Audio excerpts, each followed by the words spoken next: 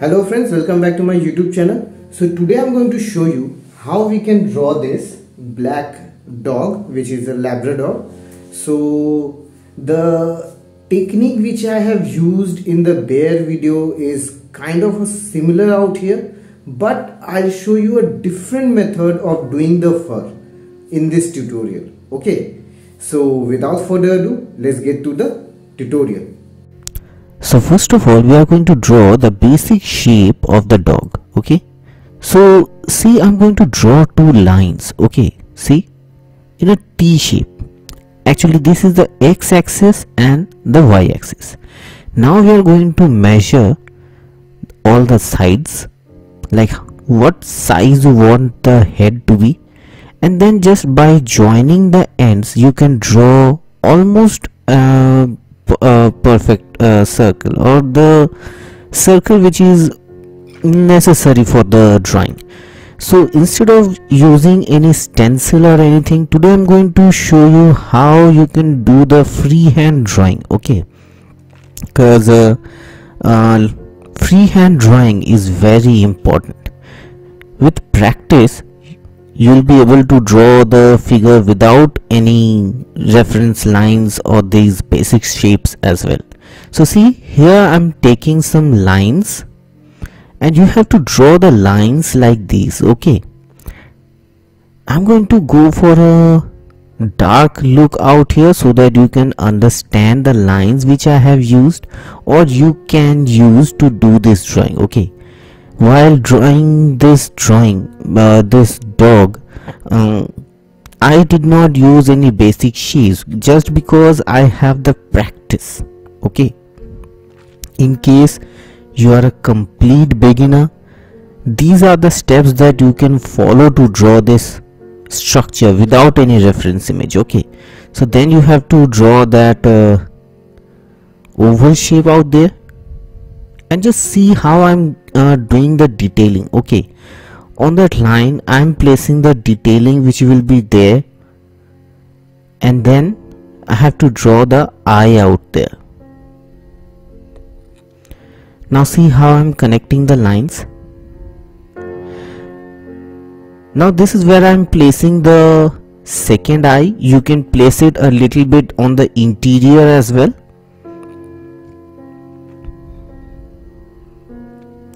So this basic drawing is only for the drawing this dog only. Okay, for other drawings you might have to use different shapes, but in case you are a complete beginner, this is how you can draw the basic shape for this drawing, or you can use this approach for any drawing. You see the guidelines which I have drawn, those act as the scale for any kind of drawing. Okay, those act as the guidelines for any drawing. So now see, I'm going for the body area. As we go into the detailing, you will be able to see the detailings which I have done. Now I will give you out here the rough sketching or the rough areas where I have put the detailing, which I will use later on.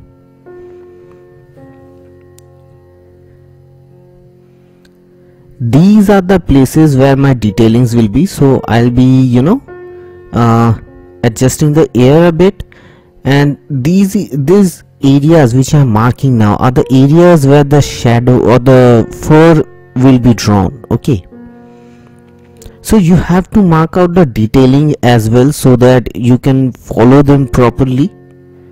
This is specifically for the beginner so that you don't make too many mistakes. Okay, now I'm rubbing out the guidelines so then you can get an idea how the actual dog might look once the guidelines are deleted. Remember, I'm doing this in dark lines, but you have to do it in lighter tones so that you can rub out everything easily. So here I used the reference image and I did a freehand drawing. Okay, I did not use any guidelines out here because I already have some idea and some practice. So because of that, I didn't needed those guidelines. I just drew them out. Okay, so and you can see how lightly I drew them out. And now I'm placing the white, just like in the bear video. Like I told you, you have to give the white in the direction of the fur, like the direction in which the fur is flowing. In that direction you have to give the white. This will act as the base, as the basic base of the drawing, and this step is very important. I'll show you the alternative, but this step at first is the basic step. Okay, you can't skip this. So see, now I'm giving the black, and as soon as I'm giving the black in the direction of the fur, I'm already getting a map or the layout of the direction of the fur, or the direction of the detailing which I have to give, or the direction of the fur which I have to draw. I'm getting a basic layout of it.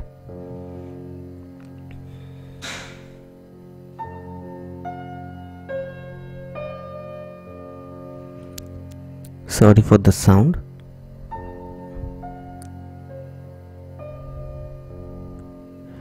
So now I'm going for the the first technique of fur which I showed you. So see, now you can already see the direction in which the fur will flow, and you can already guess out the areas where you have to put the detailing. This is just like the bear video. Okay, I have already shown this in the bear video. If you haven't seen that video, you can check that out for a complete tutorial on the fur drawing.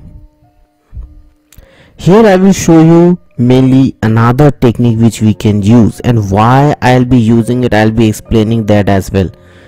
So right now I'm giving small strokes, and I'm allowing the white underneath to guide me through the areas where I have to put those white furs. Remember, this is a black dog, and the white which we are seeing is the reflection on the furs. Okay, the shine on the furs. That's what we are going to draw.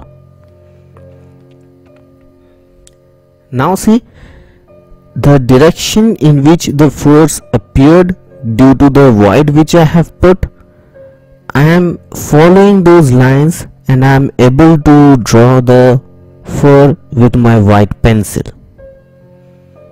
See,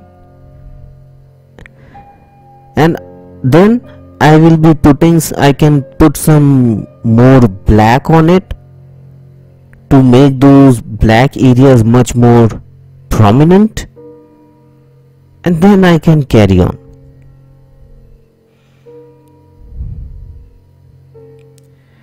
So see, I'm giving those areas very, a very detailed attention. So this is the step which you have already seen. Okay, and see how I'm following the areas of detailing which I marked previously. This is very important. That's why I said that you should mark out the detailed areas as well, like the areas where you want to put the detailing, or the areas where the detailing must be put afterwards.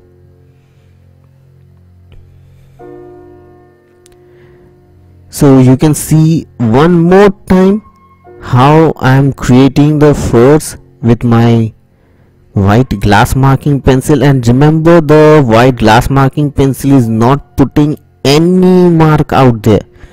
It's just scratching out the black layer and giving the base white layer and exposing the white layer. That's why we are able to see that way. Okay, so this was the technique which I showed earlier. Okay, now I'll show you another technique and why I have used this technique out here. So see, I am covering the entire area with black. Remember, this technique is bit tough because once you put a complete layer of color, you won't be able to see any detailing after that. You have to, eyeball everything. So see how I am covering the entire area with black, and remember the white is already underneath. And now I am doing the detailing. Now I am creating the furs. So why I chose this technique over the previous technique? Remember this. It will come in handy in other drawings as well. So bear is a furry animal, okay, and the kind of drawing which we chose, it had fur on the entire area and the entire body was covered with fur. So it was necessary that some white areas should get left out. Some white areas should get left out. That would add to the abstractness of the fur, and it gave the more realistic look to the bear. But here the dog is of black color and the fur is in such a way that no white areas could be seen. Only the areas where you mark out are the areas which will be seen, and rest of the areas should be pitch black or completely black. That's why I decided to cover the entire area with black, so that once I'm done with the fur, I don't have to worry about any unnecessary white spot being left out, which would destroy the realism or distract from the main subject. That's why I use this technique. Now the detailing which I am putting in using the reference image, I am eyeballing it completely. When you will draw this drawing, slow down the video a little bit or pause the video a little bit. See the direction which I have put in the detailing and then follow. Just don't draw blindly or just pass through or just see the video once. That won't help. These are devised techniques, like in oil pastel, the scratching technique. This requires practice, and for that you have to see how I am scratching everything, and you have to see everything properly and follow properly as well, and practice a lot. So if you need it, just watch the video once, twice or thrice and give it a try, and you will be definitely able to do it. I am using normal cartridge paper out here and Dom's oil pastel.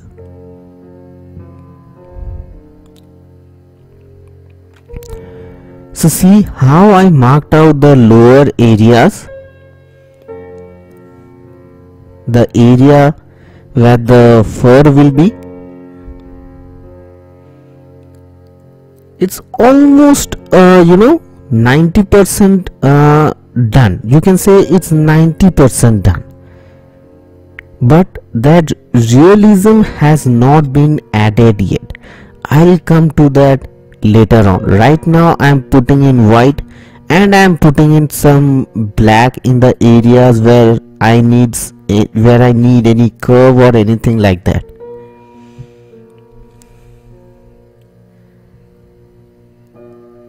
So now I heated my white a little bit and I gave some random strokes, okay, so that you get a variation of white.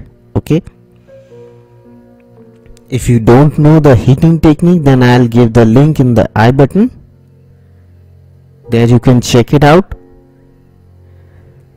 So now I'm putting in some brown and I'm putting in the detailing in the areas where I need those black spots or the brown spots. Here two colors have been used, or three colors have been used, like black, brown and white. So here you saw me using my penknife for a while. Okay, so I used that in that region because the concentration of the fur in that area was a lot and you needed those white fine lines out there. That's why I used my penknife. Otherwise the areas which require some black or brown to be seen underneath, I use my white pencil. So now I'm putting in some black again in the areas where I might have scratched out too much, and then I'm just perfecting the areas. So my camera stopped for a while out here. Here I marked out the areas where I need black. Okay, and see I'm putting in some more black in the nose area and some more areas.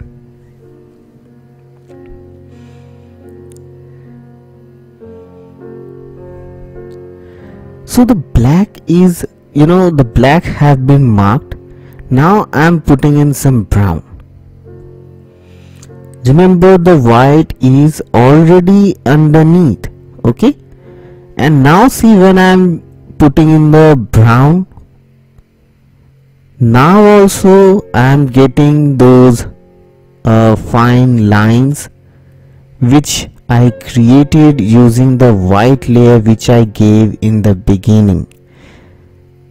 So since the face is a complicated area or a area where it requires more attention,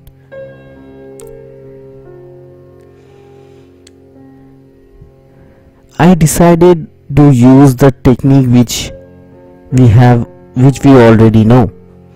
So see, here I am blending out the colors a little bit, but those lines are almost still there when I did this. And I know you won't be able to see it up close from out here, but those lines were still visible. So this is the advantage of the white color which we gave in the beginning. So I blended out those areas for a while because of the you can say, to get those natural colors, the natural color which we needed out there. So now to get a darker version of the brown, I'm putting in some black, and then I'm putting in another layer of brown over it so that I get a darker version of brown only, and those black become prominent. The nostrils, the black of the nostrils of the dog. See, I'm making those black prominent again. Just look at that area.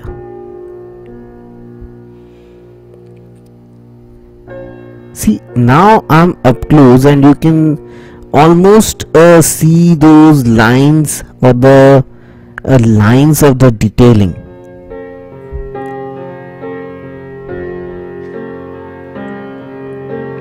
So now I'm putting in some more brown, like you can say I'm giving another layer. I'm just making it darker. Remember, this is not a brown dog, this is a black dog, but in some of the areas it just looks brown, so that's why it has been given. So at this stage I decided to do the background because I wanted to see how it looks with in comparison to the black background, or in contrast to the black background. So I'm putting in some more brown and some black here and there, but every stroke which I am giving are all in the direction of the fur. If you follow this basic simple rule that you have to give strokes in the direction of the fur, you are there is 90% chance that you won't go wrong, or you won't mess up very badly. It will be recoverable, or you can say easy to follow or easy to do. So see, I'm blending it out again. So here 3 colors are getting mixed up together: the white underneath, the brown and the black.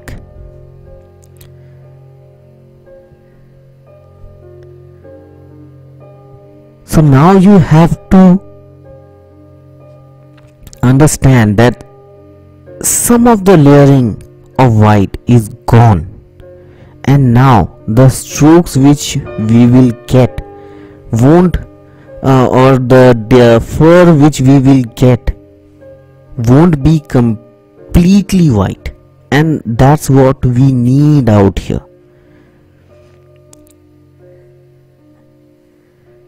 So see the areas where I'm putting in those black, these are very minute areas, but these will determine those realism, like the dark areas of the dog. So see, now I'm putting in the fur on the face, and wherever I need bit of extra white, there I'm just increasing the pressure. By increasing the pressure, what I will do is, or what I did in this drawing is, I took away entire top layer, like the combination of the black, brown and white. I took off that layer entirely so that the white in the absolute underneath could be visible.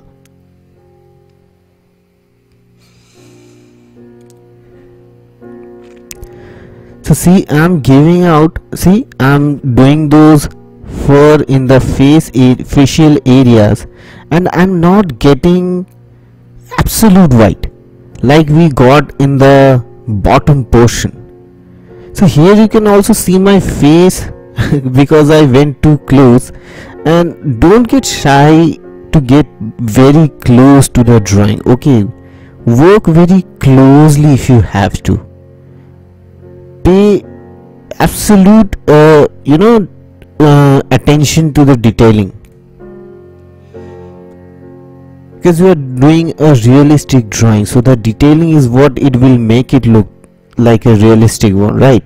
So pay absolute attention to that. If you mess up anywhere, just put in another layer of color over it and then do it again, but be careful at that time, and you won't be able to you won't destroy the drawing. This is the advantage of oil pastel, like you can always put in more colors to do another layer or give another try.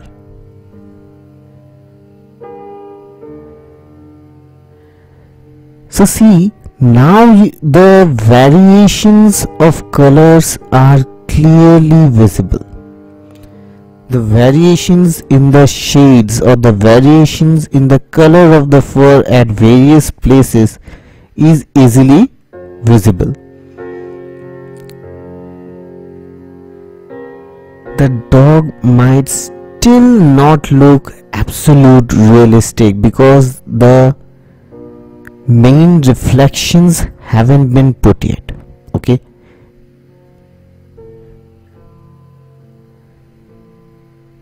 those slight variations of color is what will make this drawing look realistic. Okay, and we haven't come to that yet.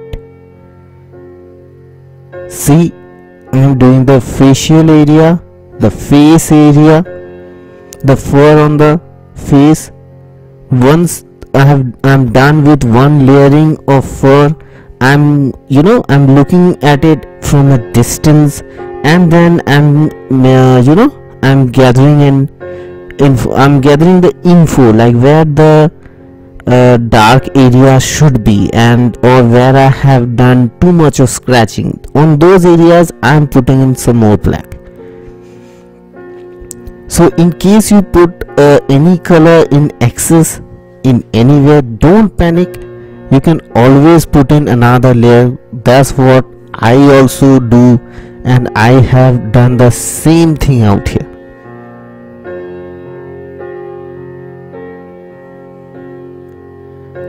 So you have to go over one area over and over again. So see here, those fur with absolute white, those are the areas where I have put in lot of pressure. Here I use some flesh tint and some brown, just in some zigzag motion, some strokes of black, so that when I use my extra dark pencil, the pastel could blend in with the black pencil. It actually helps. I have seen that if you put in some, in a rough way only, if you put in some black oil pastel, and over that if you use the pencil feels much more smoother, and the black comes out very nice and dark. Maybe the oil helps in creating that pitch black effect. Maybe it has some help, or maybe I don't know. But I have seen from what I have used or what I have done, I have realized that putting some oil pastel before using the pencil helps in creating that effect much more easily, I would say, and the effect comes out nicer as well. So now it's time for the realistic areas. Okay, so now I'm putting in the reflections, the areas where the reflections will be.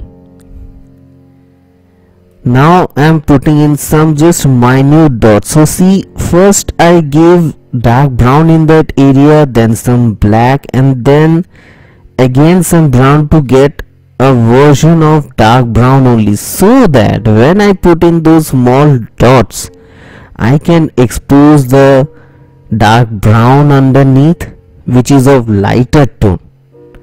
So this kind of thinking you have to keep, like what you want to expose in the last. Now I'm putting in the reflections in various areas, and I'm creating those detailed furs, or the furs which are protruding out of the face.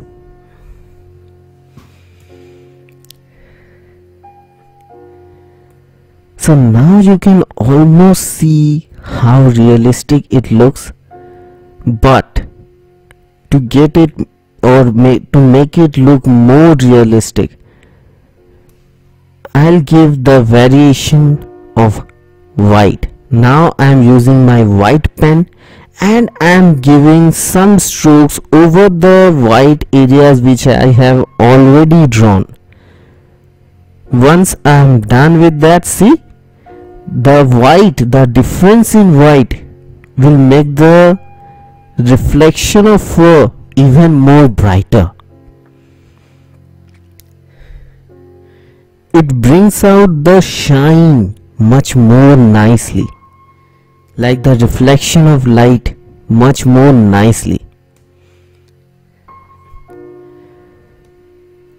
So see, at one point the reflection is too much, So in that area I have given some good amount of lighting with my white pen, and I'm just going over some of the areas with the white pen to give that variation of white.